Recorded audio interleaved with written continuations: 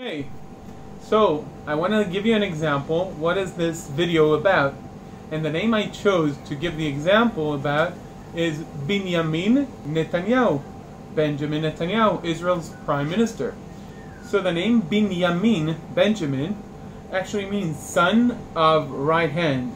Since the ancient Hebrews were oriented, that is, they were thinking facing the east, the son of the right hand is the son of the south, he who comes from the south.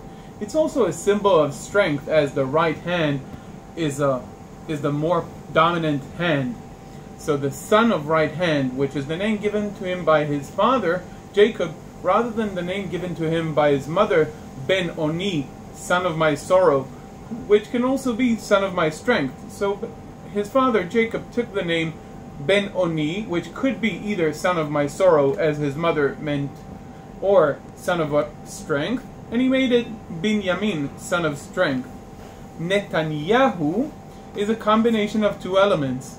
It's actually a theophoric name, a name that contains a component of a divine name, Yahu in this case, which is a short for the Lord's own name. And Netan means he gave, like in my own name, Netanel, given by God. So Netanyahu, given by the Lord, is very similar to my own name and to many other names, which means given by the Lord or given by God. All in all, Benjamin Netanyahu, son of my strength, or son of strength, son of right hand, and Netanyahu, given by God. So that's the example, and I hope I can do something for your name.